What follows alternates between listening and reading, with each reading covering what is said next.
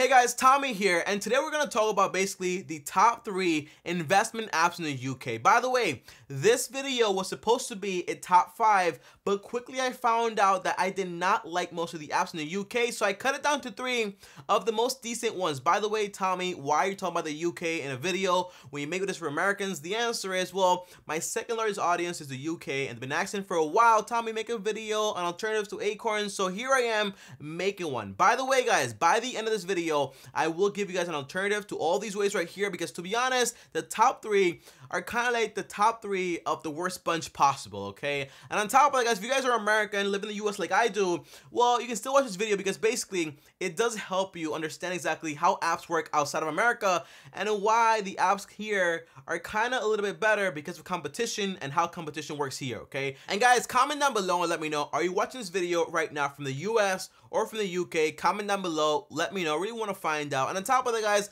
whenever you're investing in the US or the UK, what I like to do basically is invest for the long term. So I do have money invested in the UK by investing into ETFs and invest like worldwide, but the point is, it's all about long-term investment when it comes to my portfolio. And by the way, if you're new to the channel, hit the subscribe button and also the like button and also the bell button, and that way you guys get notified every single time I post a new video, which again is every single day I do post a new video. And now the first thing is this, guys, when it comes to this video, I'm going to order everything from the best to the worst, and on top of that, some of these are so bad that they're not really even FSCS approved or insured. So basically, the FSCS, guys, basically like the FDIC insurance here for $250K, but in the UK is only really up to $85,000, but it is what it is, you know. So wherever you are in the world, you have to deal with whatever you have, and that's basically it. You make apples out of the lemonades you have in where you live, okay? I don't know that, I think that doesn't make any sense, but you get my point, right? The point is, you live in the UK or the US, you have to do what you got to do with what you got over there, okay?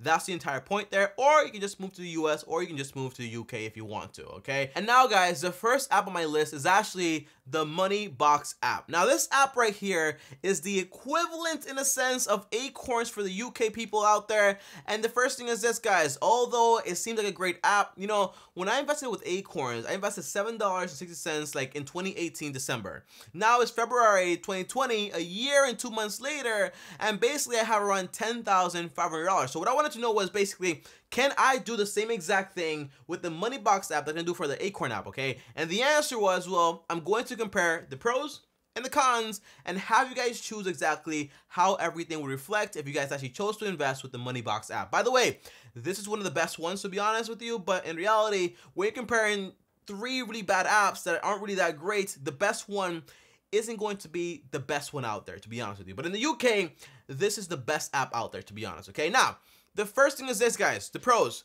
When it comes to the pros, with this app, you can actually do roundups. So, for example, if you buy a water bottle for like $1.60, it rounds up to the nearest pound. In this case, it will be 40 cents saved into your account or invested if you want to. And yes, you hear me correctly, because this account right here actually has a savings account that actually pays you around 1.40%, something that Acorns here in the US actually lacks, and I'm not a fan of. But I do appreciate the Money Box actually has its own savings accounts, which is also awesome, and it's also FSCS insured, which is awesome also, right? And on top of that, guys, they do let you invest into different type of portfolios dependent on your risk level. So for example, if you are very cautious or very moderate or want to be more adventurous and more risky, you can do that if you want to. And the funds are based on 3 categories. It's basically the global share fund. On top of that, property share fund basically means like real estate. The global means like the entire world. And on top of that, the entire cash fund, which basically stands for investments that are very safeguarded.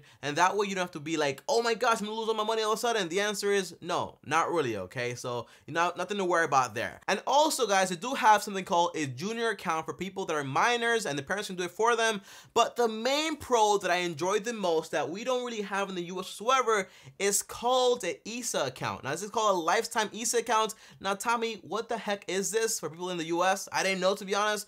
But basically, it's an account where the government allows you to save money for 2 things, retirement or to buy your first home.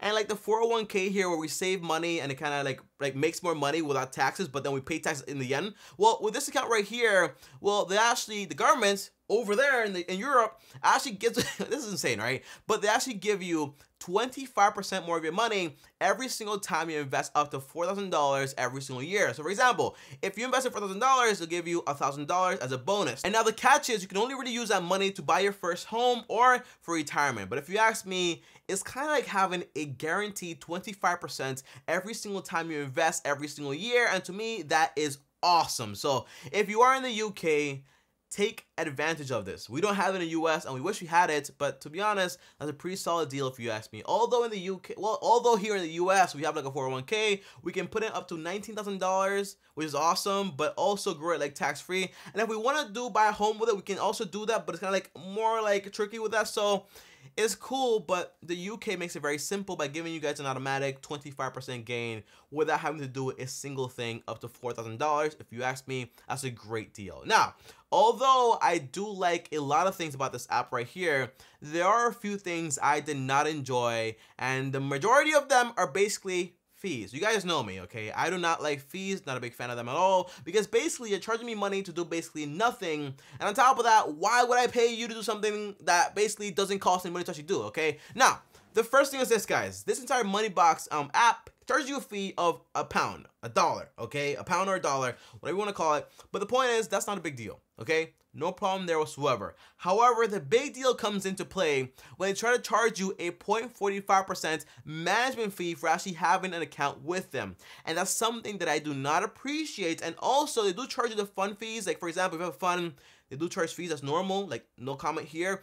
But that 0.45% fee to actually manage your entire portfolio and do this and that, the answer is that is a ton of money that will actually cost you a lot of money in the long run, Tommy, but it's less than 1%. No big deal. The answer is, well, I did some math and I found out that 1%, well, that 0.45% is going to cost you around 16% of your money down the long term. Well, Tommy, what do you mean here? Well, the answer is, guys, if you invested $1,000 for 40 years at a 7% gain, and it charges that 0.45% at the end of the entire investment period, that would cost you around $2,471, which means you would lose around 16.51% of your value of your portfolio just because it charges that 0.45% fee.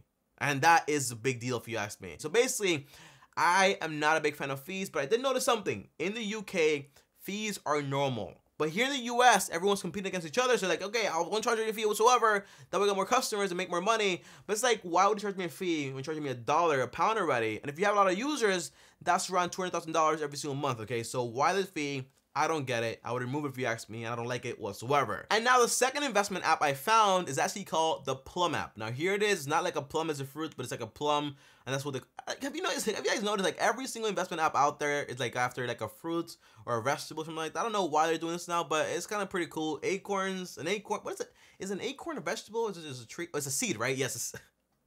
I'm going to delete this part of the video, okay? I'm going to clip this out. Somebody edit this out, okay? But guys, basically, the Plum investment application for the UK is kind of like the AI sector of what we have here with Wealthfront. And the basic idea is that the AI calculates how much money it can save for you by analyzing your spending habits and then puts that money on the side for you without you noticing. It's very low, like $1, $1.45, $1.46, and that way you don't really notice that much. But the point is, it does save money automatically for you, and it's no big deal. And to be honest, guys, when I first heard about it, I thought it was pretty cool. You know, I saved money without thinking about saving money. That's pretty awesome, and it takes away the hassle of having to be like, okay, I'm gonna save this much, but maybe next month. This way it's like done automatically for you, and you don't really feel it, and you don't really even notice it. However, the main thing is, guys, some pros are that basically it only costs $1 to actually start investing. No big deal there, okay? On top of that, it does have roundups. So whenever you spend money on a water, you get the roundup up to that to $1 or £1.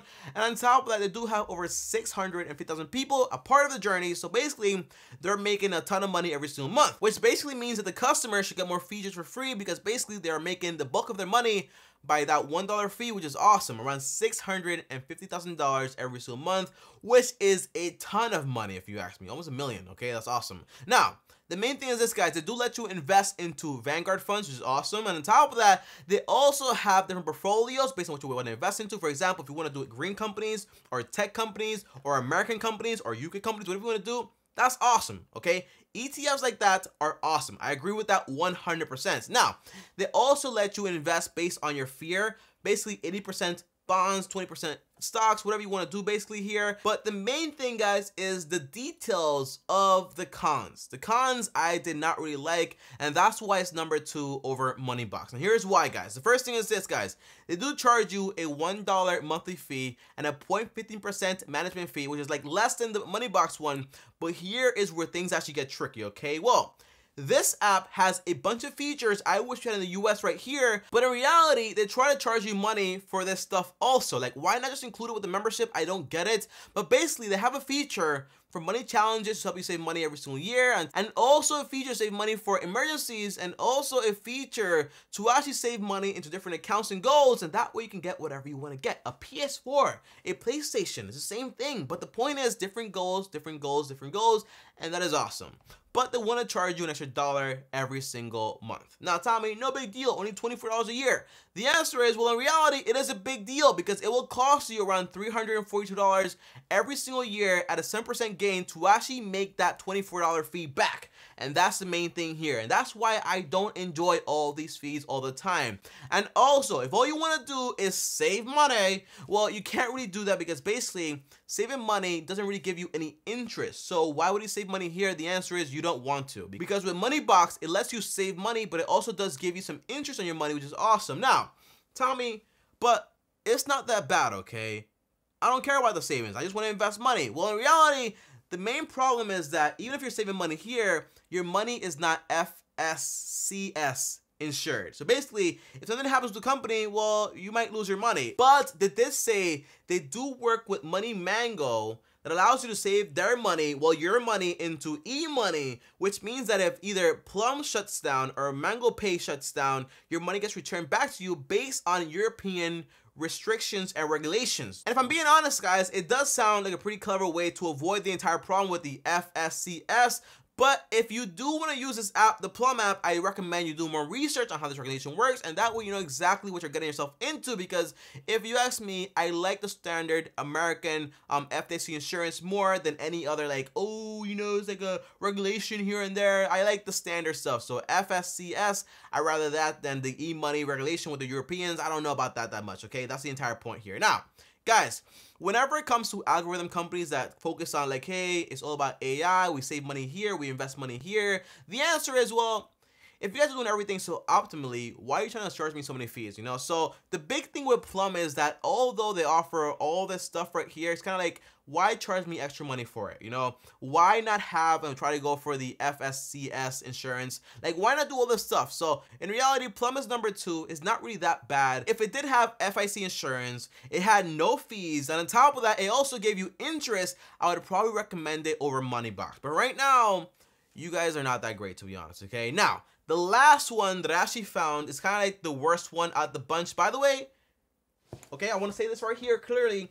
This is all based on my opinion because I don't want to get sued, okay? So this is all based on my opinion here. But the last one is called Wombat, okay? Wombat. I don't know why they call it that, but basically Wombat, kind of like the Stash app equivalent to us here, but a little worse. By the way, anyone that knows me knows I'm not a fan of the Stash app because I don't like how everything works over there, okay? I'm not a fan of it, and I'm not a fan of Wombat because the exact same features that I do use in Stash app are being used right here. Now, the catch is, guys, well, we don't have any fees, so we're better. The answer is, well, you don't have any fees until you hit $1,000, and then they try to charge you money. Now, Tommy, how much is the fee? Well, the fee is 0.45%, and that's why I say, guys, okay, I start to think about like how I'm comparing these companies, and to be honest, I can't be like, hey, in America we have this, the UK charges fees. The answer is, in the UK, these apps are pretty decent, you know, but I'm thinking about like, hey, there should be no fees whatsoever. So that's why I'm thinking like this. But in reality, if you're in the UK, you have to deal with the fees, okay? To be honest, that's all you have to do. But I do have an alternative later on in the video. But again, the Wombat, you can start with $10. On top of that, it is FSCS insured, which is awesome. Good job there. And also gives you Roundups. And the entire point is that, you know, I like apps, you know, but I don't like apps that try to do too much, try to be too creative, you know. I like things that are simple and just work and just make me money. I'm not here for the looks or like, hey, this is green and blue and yellow, bright colors, oh my god, amazing. The answer is no, I'm here to make money. So basically, they have these template ETFs like for gold and for like groovy companies and stuff like this, and like tech key companies. And it's kind of like, why would he do this? Like, just make things simple and use Vanguard ETFs, make everything like very nice to understand instead of trying to be like fancy. So the point is, Wombat is the worst one of the bunch because they try to be too creative, you know? Make things simple. We're here to make money, not to look at a fancy app, to be honest with you. Although the app design is great, it's just the ETFs you guys offer seem kind of like nonsense, okay? So that's why I don't really like it that much, okay? So to be honest, if you guys change that, also took up the fees, which I'm not a fan of, by the way, and also added on more investment options, well, I would probably go with you guys over everyone else. But just because of this, I don't appreciate it, okay? I don't like it. And that's the main thing here. So stop trying to be fancy and just make things simple. But guys, that's basically it, my top 3. And here is the alternative. Now, if you're in the US, you can just invest whatever you want, Vanguard. But if you're in the UK, you just can't invest into Vanguard like that. What you actually need is a broker or a brokerage to actually manage everything that's actually going on, unless you have $500,000. I'm guessing you probably don't. That's a lot of money, to be honest, right? So the point is, if you want to do this, I recommend do some Googling and find out the best broker out there without a monthly fee or any management fee, and then find out how much money it will cost you versus the management fees in the apps. But I'm guessing that these apps are competing with the brokerage fees, so it's actually cheaper. So the point is, for right now, the Moneybox and also Plum app, not the Wombat app, I don't like that one that much, but basically those two are probably going to be your best options thus far. So try those two out and let me know how it goes, and comment down below if you have any more options. And by the way, I found so much in the UK, but it was kind of like, oh my gosh, they all have these massive fees and even like bigger fees than these that I did not appreciate, and that's why I didn't include in this video. But comment down below if you have a better option than I put here in this video. And as always, guys, if you guys enjoyed this video, like this video, and also subscribe to the channel, hit the bell so you get notified. And if you want to talk to me one-on-one, uno, just DM me on TommyBryson. And before I go, if you want to look at another video, for example, how much money I made from Acorns here in America, watch the video right here, and also look at my face right here. And see you guys tomorrow. Thanks for watching, and as always, peace.